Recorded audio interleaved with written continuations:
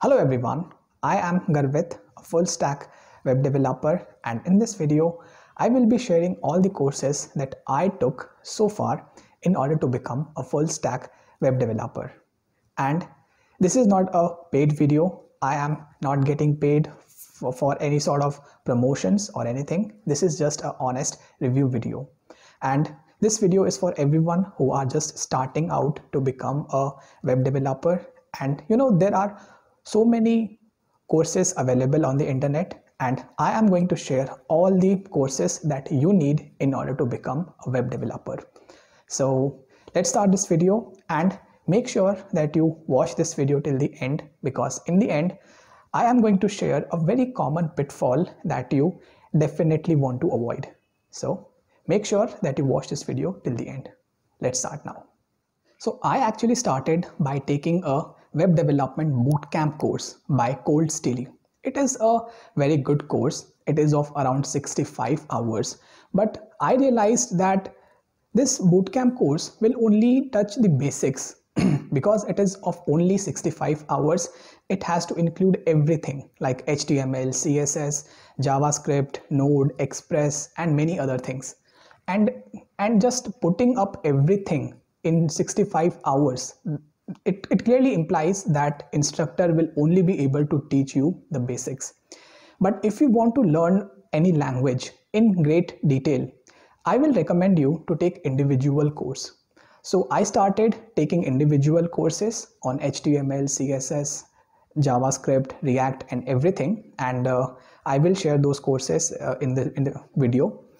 So I started by taking that bootcamp, and I will say that if you are looking forward just to learn basics, then it is good to have a bootcamp. You will be able to finish that bootcamp in like 2-3 months, and after that you can apply for internship, and there you can keep on learning further by actually working. So that is one way. But if you are someone who want to learn any language in great details, then I will not recommend you to take any bootcamp course. I will suggest that you should be taking individual courses, because that bootcamp course which I took was of 65 hours. But then I took a JavaScript course that was of 69 hours itself. So it is clear that the individual courses contains a lot more details than the bootcamp ones. You can learn things in bootcamp course as well, but if you wish to deep dive into any language, it is better to take individual courses. That's one thing to keep in mind. The first one is HTML and CSS by Jonas Schmidtmann. The best part of this course is that he has covered all the details of HTML and CSS. In CSS there are so many things that you have to learn, like responsive design, layouts, which includes flexbox, grids, and there are so many other things which you have to learn. And this course is extremely good for that. It has also included somewhat of web designing. Next course is on JavaScript, and by the same instructor, Jonas Schmidtmann. It is the course which I was talking about, and it is of 69 hours in length. And this is probably the best course that you will find on the internet. Jonas has covered everything related to JavaScript in so detail.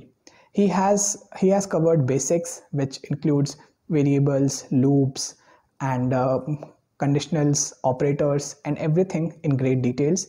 And then he has explained some advanced stuff as well, which includes functions, higher order functions, arrow functions, object-oriented programming, asynchronous nature of JavaScript.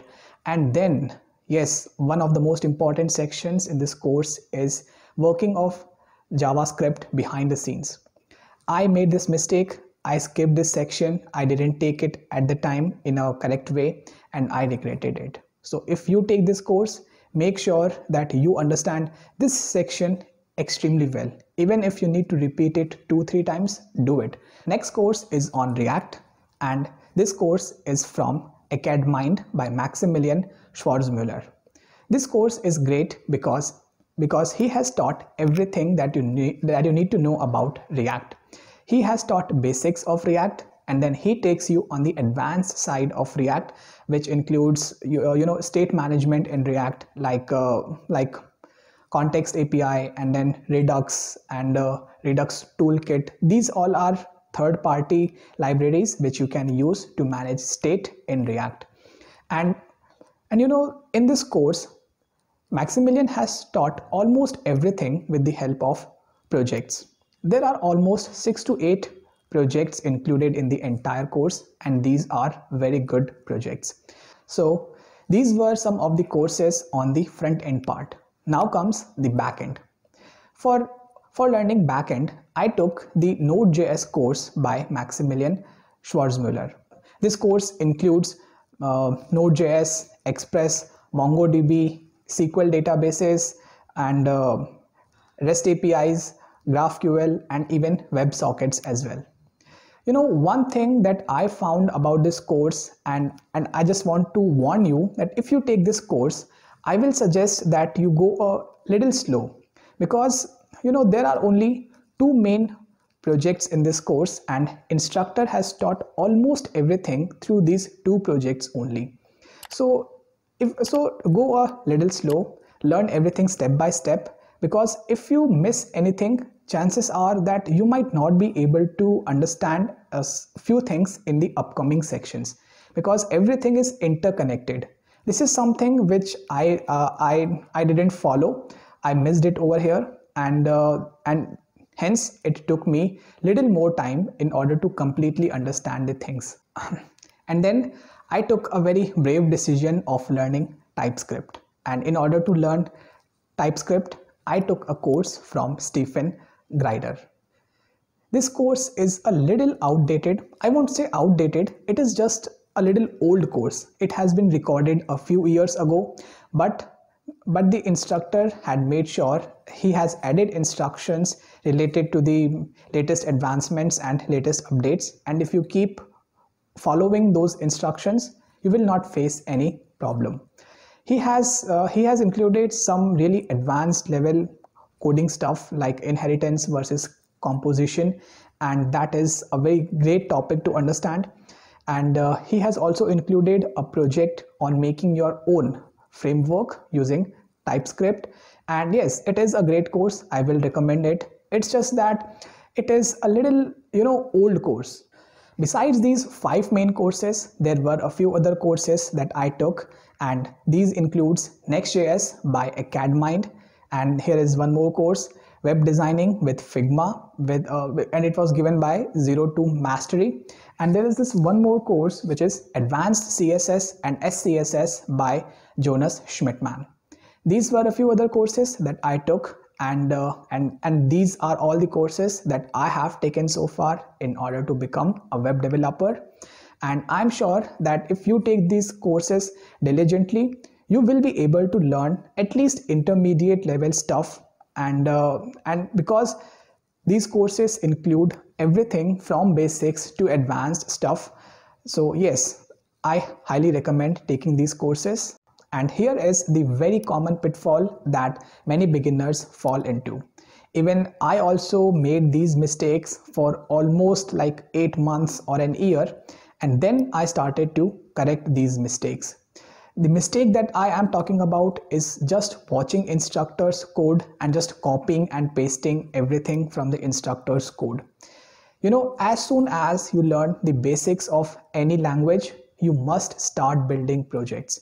You must start implementing those things on your own and try to come up with something new and unique. No matter how many courses you take, how much hours you spend watching videos, if you are not making things on your own, you will not progress anyhow. Because you must be able to implement on your own all the things that you have learned. This is something which I made mistake, and I just want you to know that making projects is the ultimate way of learning. Thank you so much friends for watching this video till now. I hope that you found this video helpful, and if you like the content, make sure that you like this video, and I will be uploading more such videos on this channel. So please subscribe to the channel and hit the bell icon. This will really help me a lot, and yes, I will keep making more such videos. So till then, Happy learning.